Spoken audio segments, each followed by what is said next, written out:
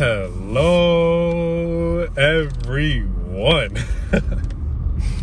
How y'all doing out there? I hope y'all doing good. You know, staying safe and staying alive. So, just came from the gym, man, and I thought, you know, this would be the perfect time to address this thing. I don't even know what exactly to call it, because it was a big deal, and understandably so. Like, I understand why it was a big deal, and it became a meme. So what I'm realizing now is that once something becomes a meme, that's when it's official. Like, that's when it's officially a big deal. Okay, so my question to y'all out there, right, is, have y'all ever woken up to 15 roaches on your face? And I asked that question for a reason. I asked that question, and you should already know where I'm heading with this, right? So apparently, Diddy or P. Diddy, or however you want to refer to him, says that he woke up to 15 roaches on his face, and that's what made him start grinding and start that's what motivated him to become, you know, P. Diddy, to become what he is now. Right, so apparently that's what motivated P. Diddy to become, you know, P. Diddy. That's what motivated, you know what? That's what motivated Sean Combs to become P. Diddy. And I'm like, you know what, man? I love it. But here's what I wanted to say about that, though, first of all. And no. Actually, I'm going to insert the clip for y'all to see, okay? Him, let me show y'all the clip. Be whoever you want. You could be eating mango too with the ocean as your backyard. I ain't special. I just want it. I want it bad. You feel me? I'm not going to allow myself to not have mango. So I hustle hard. You know what I'm saying? No, I'm not doing my way. No, baby.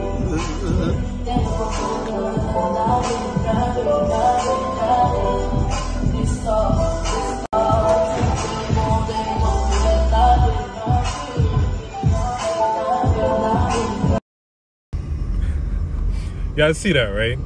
Now, I just thought it was funny because I'm like, okay, I feel like he's not like the best motivational speaker, like how I would say Jay-Z and Jay-Z and 50 Cent are, and others, you know. But to each his own, you know, different strokes for different folks and whatnot. And him eating that mango and jumping into that pool, that damn near mini ocean type shit, in his backyard or whatever, that should motivate you. And I see why something like that would motivate someone. Now I had to think to myself, okay, y'all could be eating mangoes too, like he said. But nah, I'm not even on that. It's the 15 roaches part. It's the 15 roaches aspect. Because I had to think to myself, like, okay, why did that become the biggest news out of his whole, like, whatever you want to call it, motivational spiel? I don't know how else to refer to it, because it wasn't a speech. It wasn't nothing like that. But whatever you want to call it, why did the 15 roaches aspect become the meme? Why did that become what everyone is talking about, I should say? I had to think about that, because it's like, yo, that should be the least important thing about it. The 15 roaches, yes, I understand it's funny, it's unrealistic, it's probably not even true, but either way, it should be the least important. 15 roaches, okay, whatever. That, I think what should be taken out of that is he grew up where roaches was so prevalent in his house. That's what I think should be the main thing. But I had to think to myself, okay, just follow me now on this one, okay? Maybe he saw 3 roaches on his bed, right? And then he got up, and maybe he saw like 3 more on the wall, like right next to him. Now, maybe he went to the bathroom, and then he saw 3 more, okay? And then maybe, like, as he was walking out, he went to the kitchen or something, he saw 3 more. And then maybe, like, as he was leaving the house for the day or something like that, he saw 3 more. That's 15. Because I don't understand how he could say 15 roaches on his face. Now, I will admit, I did not take it literally. All I thought about it, what I took out of it was he grew up where roaches was prevalent in his house. That's what I took out of it. Now, maybe some people did take it literally, because I guess some people was upset. Some people was saying he's lying. They calling him out. Well, I'm like, okay, what the, like I said, that should be the least important thing about it. What you should take out of it is he grew up with roaches and probably rats and all other kind of shit that you would be embarrassed to tell other people about. He grew up where that was prevalent, and that motivated him to become, is he a billionaire? Whatever he is, multi-millionaire. That's what motivated him. And that's what I feel like more people should be focusing on. It's that one thing, right? For some people, it takes like one embarrassing ass situation for them to be like, nah, you know what? I'm not living the rest of my life like this. For some people, it could be the fact that you have like 5 other siblings in a 1-bedroom apartment.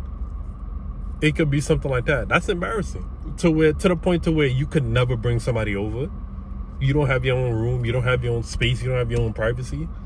It could take something like that. Now, that's on the one hand. On the other hand, some people, that wouldn't motivate them. They probably wouldn't even care. They'll probably use every excuse in the book. Oh, the system is against me. It's not made for black people to succeed and whatnot. Which we could agree to disagree on that. But I'm not even getting into that. I'm just saying, for some people, that would motivate them. For others, it would be like, well, okay, I'm gonna just raise my kids in this same poverty-stricken situation. You know what I mean? It's the two sides of this shit, because you could motivate some people, and some people, it's just you talking, it's falling on deaf ears. Like I'm trying to think, like the people that made the 15 roaches aspect the biggest deal about his whole motivational thing, they're the ones who they probably weren't motivated by what he said. Because like I said, that honestly should be the least important thing. That should be the last thing anyone is focusing on. Now, I will admit, though, I will admit, 15 roaches, definitely an exaggeration. I'm like, 15, bro? You could at least say 3, 4, maybe. Because I'm like, 15, you got to be, get off of me. You got to be doing that and shit, dusting roaches off of yourself and whatnot. But I wasn't even trying to get into that. That's just something I thought of immediately after I saw he said he had roaches on his face or whatever. I'm not even getting more into that. My whole thing is the motivation behind it, because what I start to like and love actually is the fact that, like, in rap music nowadays, the struggle of like the rappers that's preaching about coming from the struggle to where they are now, I love that that's becoming more mainstream. I love that. Really and truly, I love that about rap music nowadays, because that's another thing I started to realize. Like, sometimes it takes you seeing other people come from the same bullshit struggles that you had to go through to make it to where they are now, to where you feel like you could then do that, right? That's what it takes sometimes. I'm not gonna front. I like that. I like to know that this billionaire grew up in the same neighborhood as me, or something along those lines. You know what I mean? Or this millionaire went to the same high school I went to. You know what I mean? Just a little sidebar. What's his name? Joey Badass. We went to the same high school. I didn't know him. He didn't know me. But that's beside the point. Just the fact that I know we went to the same high school, that says something. And it's them little things that should motivate you. Like, you should see Diddy eating that damn mango, looking out of shape and whatnot, with a damn near ocean in his backyard. Woo!